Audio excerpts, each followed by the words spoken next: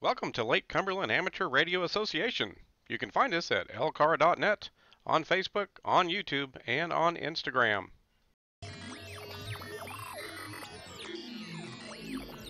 If you're enjoying the videos we're producing here at LCARA, please help our club out by hitting that subscribe button. Also, give us some feedback on our videos. Click the like button, share with anybody who may find it interesting, and be sure and hit the bell icon to make sure you get notified of the next video release. Hello folks, this is Chris, KY4CKP. We're out here right now at the abandoned repeater site, and I don't mind telling you folks, it's a bit creepy out here. There's trash everywhere, it's overgrown. I don't know how long it's been since anybody may have set foot out here, but we're going to try and take this location and get it back into a functioning repeater site again. So we're going to cover the project. This is going to be kind of a new series for us, kind of similar to what we did for the comms trailer. So if you see this footage, it means we made it back out alive, and hopefully we'll be able to get this back into a functioning repeater site again. But man, I can tell you, it's pretty creepy out here, and being in Kentucky, I might even hear a few banjos in the background.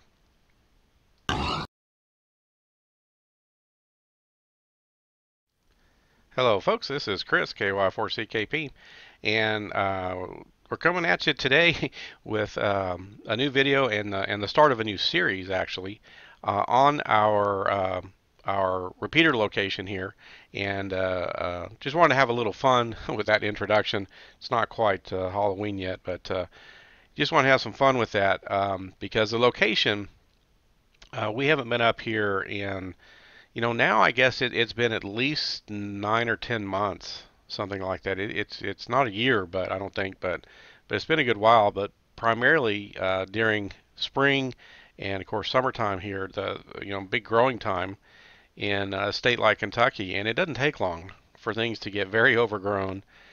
And the location always had some challenges to it.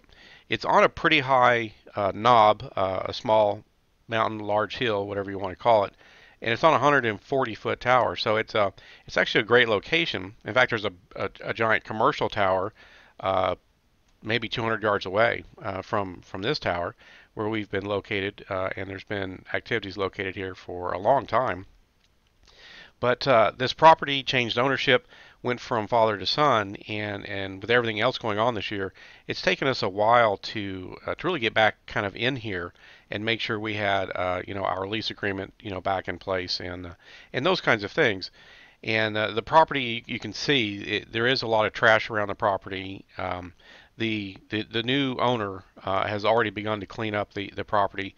I think he's already contracted and gotten rid of 8 or 10 vehicles that were, let's just say, stored out here.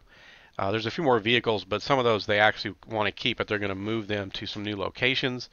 And he's going to work on cleaning up a lot of this trash that we do see around the location. And we're going out, in fact, this coming Saturday. Going to have a special work day, and a few of us are going to go out there.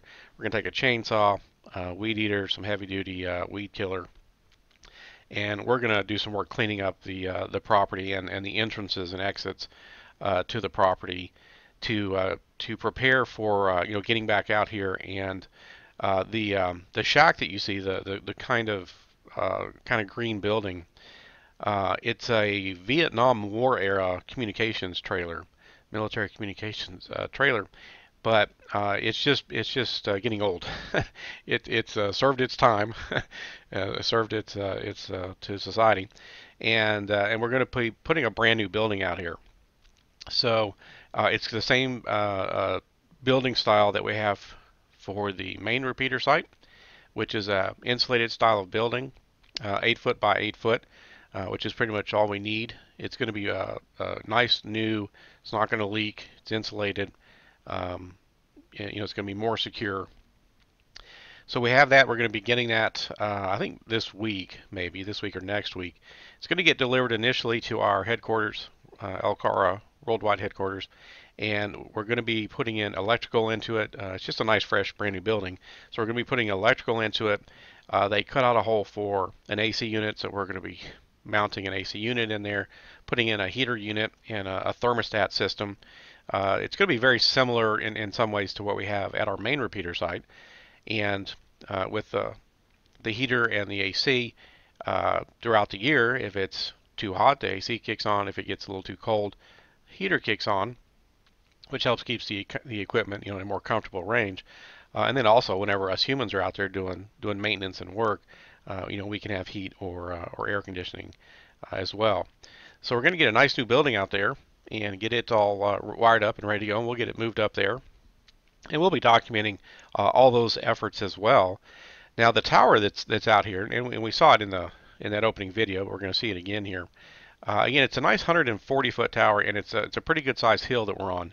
In fact, there's you almost saw it right there. There's a big commercial tower, tower from where our location is, about maybe 200 yards, maybe not even that far.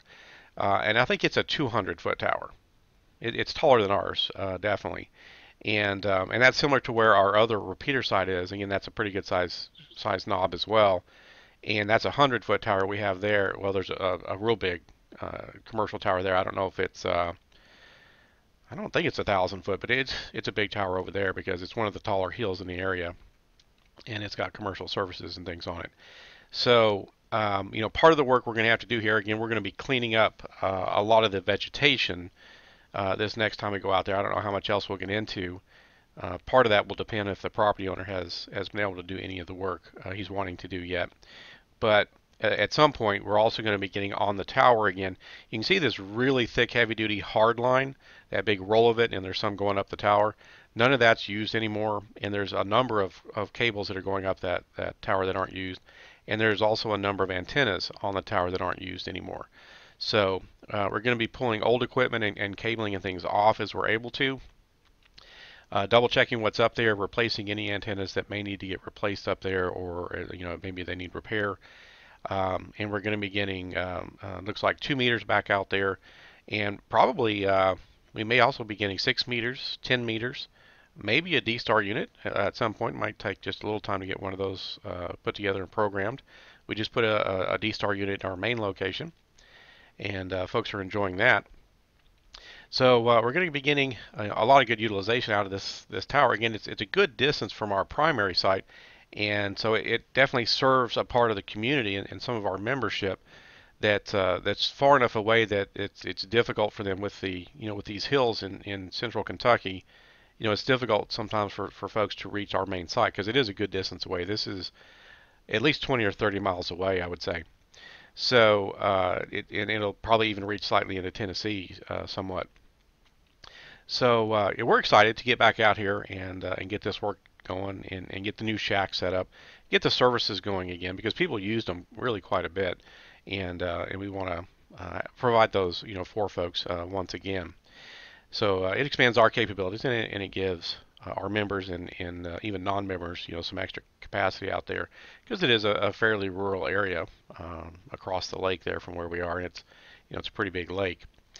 So we just want to bring this to you. This is going to be a new series for us, and we're going to be documenting, getting the new building, putting the wiring and so forth in the new building, getting it up to the site, the work we do on the tower and the antennas, and getting all these new services put back in place. So we just want to have some fun there with that opening, because it is a little bit sad up there right now. But like I say, we're going to attack a lot of that this coming weekend. And we'll get that location whipped into shape, get those services running again, and folks will be able to use that and enjoy that. So we'll be documenting that process. So like I say, we'll be bringing you this new series of videos. We're not done with the MCOM trailer. We've done a lot of good work on it, and we're about to get our graphics on it, and so that'll be an upcoming big reveal for our membership. But we'll of course be documenting that with videos and pictures on our social media as well. We're very excited about that. In fact, it's going in this weekend, this Sunday, and we should have it back about Wednesday. And we've got our club fish fry the next Saturday, and there's also a Kentucky Parks on the Air event happening that same weekend. So we're hoping to have the big reveal for our membership at our fish fry, and go to one of the nearby parks and do some POTA activations with a trailer with the new graphics on it. So we'll be documenting that as well. So that's pretty much it for this one. We just want to bring this to you. We want to have a little bit of fun with that. We were talking about it. We want to have some fun with that little opening sequence there, even though it's not quite Halloween yet. But we'll wrap it up. This is Chris, KY4CKP, for Lake Cumberland Amateur Radio Association 73.